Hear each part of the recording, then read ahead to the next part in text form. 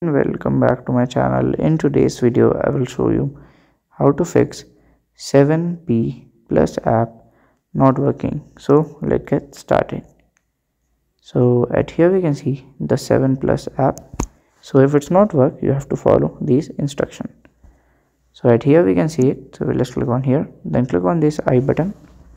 After that you have to scroll down and go to the storage and clear the storage. Then you have to go back. So at here you have to check for the update. So let's do Google. So here we'll just type for 7 plus app. Okay, so at here you will just install it and you can use it.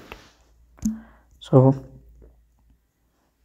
if it's not fixed, you have to like here reinstall the app. So we'll click on here, uninstall, and install it again and use it. So if you find this video helpful, make sure you like, subscribe and share the video. Thank you for watching.